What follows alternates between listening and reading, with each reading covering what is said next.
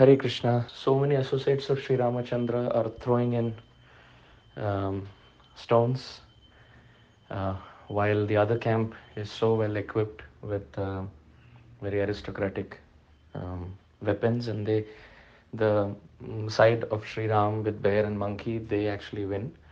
So I was talking about how our action may be insignificant, but if the intention is strong and significant, then we win. Some examples are, um, let's say, starting with the Pandavas. The Pandavas were only five on one side, and the Kauravas were 100. But because their intention was to please Krishna, and Krishna was on their side, because their desire was to please Krishna, of course, and the Kauravas were 100, they in fact, Duryodhan in fact even chose Krishna's army, the Narayani Sena. So he had a lot of army and weapons and people, but because the intention was wrong, he came on the losing side. And Yatra Yogeshwara Krishna comes in this context, that if the devotee is simple hearted and he's trying his best and trying to serve Krishna, and Krishna's on that side, then victory is definitely guaranteed on that camp. Another example would be the squirrel was just trying to push sand in making of the bridge, while on the other side you have personalities like Indrajit, who had even snake weapons, Nagpash. Nagpash. Pash means to bind, and Nag means snake. So Indrajit, on the other hand, was so skilled. They all had flying chariots, but what was the qualification of this little insignificant squirrel which was just throwing in and pushing in some dust? Um, Ability wise, species wise, mystical potency wise, they had so many things, but which the squirrel did not. But the squirrel was on the right side because his intention was to please the Supreme Lord, please Krishna.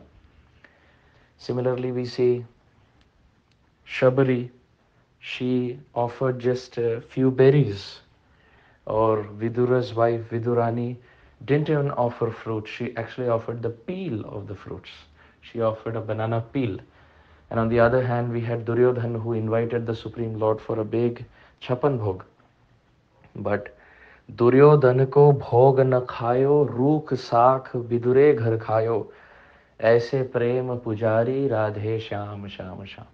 Very famous Brajbhasha song that Duryodhan ko bhog na khayo. Krishna did not accept the chapan bhog of Duryodhan, but he was ready as Ram to chew on the berries offered by Shabri, a comparatively older lady, and giving in motherly love. And the wife of Vidurani, who was not even giving fruits, was actually giving the peel of those fruits.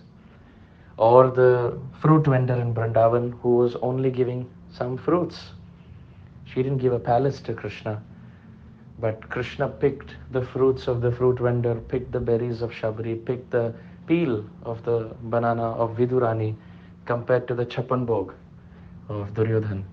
Because this may have been very insignificant as far as quality is concerned, as far as quantity is concerned, as far as opulence is concerned, but it was surcharged with devotion, the spirit to serve Krishna and please Krishna.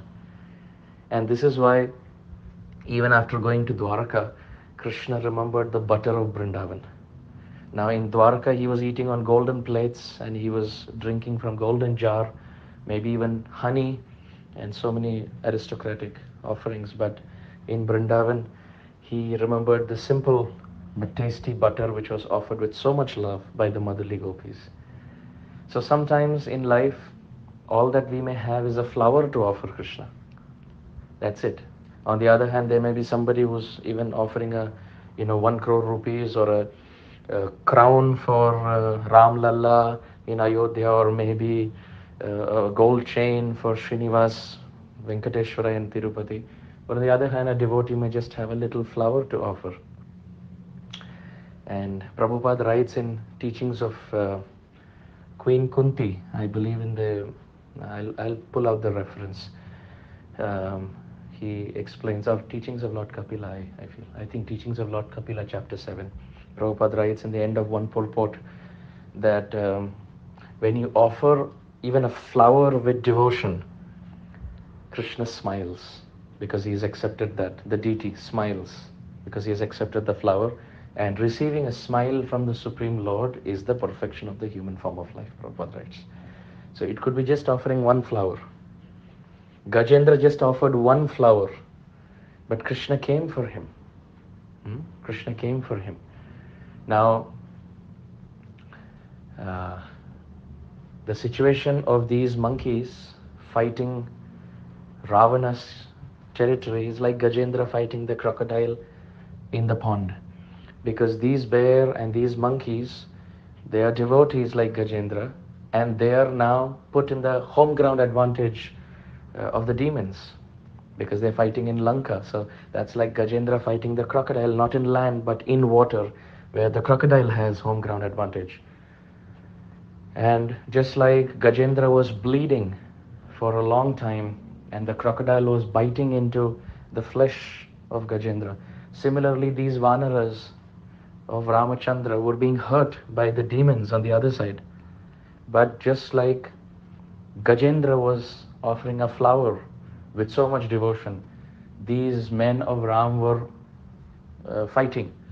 Every arrow, every trident, every spear that they were offering in the service of Sri Ram was like, so Arjuna offering arrows, these monkeys offering tridents and spears, and Gajendra offering a flower. It's all on the transcendental plane. It's all same, um, because they're all doing it to serve Krishna.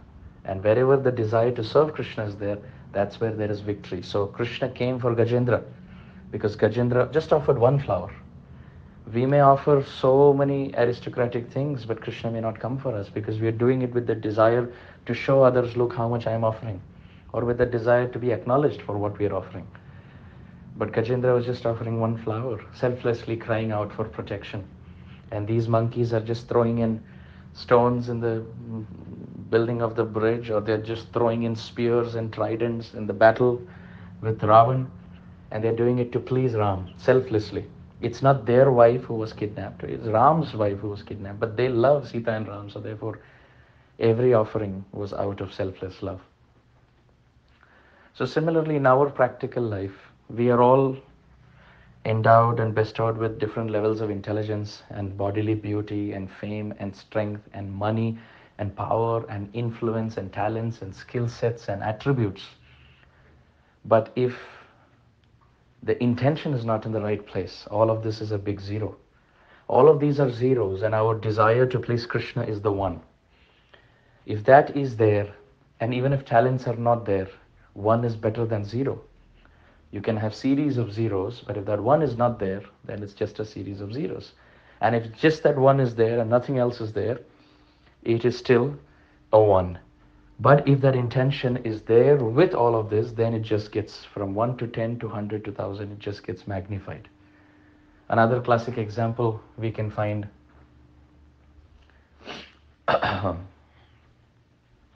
is the example of Advaita Acharya. Advaita Acharya just offered one tulsi leaf. He was just offering a tulsi leaf. He was not making a big temple, or he was not doing anything. He was just offering a simple tulsi leaf to a Shaligram Srila. And Sri Chaitanya Mahaprabhu came. He advented, being attracted by Advaita Acharya's devotion. So these little things make so much difference if the intention is right. Similarly, we find the example of the South Indian Brahmana who was reading the Bhagavad Gita, but he was weeping. And Chaitanya Mahaprabhu came to him, and he may not have known how to read Sanskrit or how to sing poetically these verses or explain them scholarly with commentaries, nothing. His heart was just touched with a simple sentiment that how is the Supreme Lord, the Lord of all lords, how is it that he gets attracted by the devotion of his devotee, and he becomes the driver of the chariot of Arjun. And the South Indian Brahmana could not digest this sentiment of Krishna's unbelievable love for his devotee. Even in this world, you ask a rich man to become a chauffeur for someone's car, and they wouldn't agree. It's below their dignity.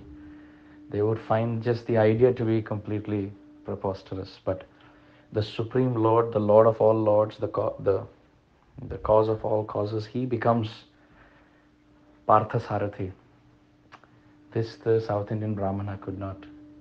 He could accept, but he could not completely digest out of so much love. So because his heart was in the right place,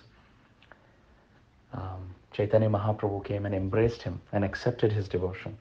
On the other hand, Keshav Kashmiri or Prakashananda Saraswati, they all may have had so much more scholarship. But because the heart was not in the right place, it was in a mood of finding faults with the Lord, debating with the Lord. Therefore, although the skills, it outweighed the South Indian Brahmana, the intelligence outweighed the South Indian Brahmana's intelligence. But because that intention, that simple desire to serve for the pleasure of the Lord wasn't there, Nimai Pandit defeated Keshav Kashmiri and converted 60,000 sannyasi disciples of Prakashananda Saraswati. So in this way, even in our life, one may not be a classically trained vocalist. One may not be an expert harmonium or a mridanga player. But if the desire is to simply sing for Krishna, then that pleases Krishna more than someone who's very skilled but is doing it with the intention to get more following or more attention, etc. This is the heart of bhakti. Ahaituki apratihata yayatmasu prasidati. To selflessly serve Krishna in an uninterrupted, unmotivated fashion. That I don't want anything, my Lord, and my service won't stop. However insignificant it may be, I will continue to serve you for your pleasure. And this is why Srila Prabhupada, whose kirtans were very simple, very profound, but very simple. He didn't change his melody so many times. He was just keeping a simple kartal, a simple gong, a simple mridanga, and a simple Mahamantra melody. But it created a whole Hare Krishna explosion, a revolution in the whole world. Because of his sincerity, his compassion for the fallen conditioned souls, and his desire just to broadcast Krishna's glory, to please Krishna. And therefore we can see even when the hippies began, and they may have faltered with the pronunciation of Sanskrit, or they may have faltered with the vidhi of Vedic culture, when there were some insults and there was some fault finding with their pronunciation, Prabhupada shot back and said their pronunciation may not be perfect, but their renunciation is perfect. They were doing it to please Krishna, and that's all that matters. So we all in this world, we may be like bear and monkeys, but it's important to throw in the spear, to throw in the trident and the boulders, the stones of our small steps and services, but for the pleasure of Sri Ram. That is what is important. So even when we dress the deity, we may not be very artistic. Of course, we can learn how to be more artistic, but the innate talent may not be there in everyone. Everyone may not be blessed with everything. But whatever we are blessed with, yat karoshi, yad ashnasi, yad juhoshi dadasi, yat, whatever we do, the most important thing is tat kurushva mad arpanam. Krishna says, do it for my pleasure, not for anything else. Would we be doing it with the same intensity even when nobody is watching, even when it's not recorded, even when it's not broadcast, even when nobody acknowledges?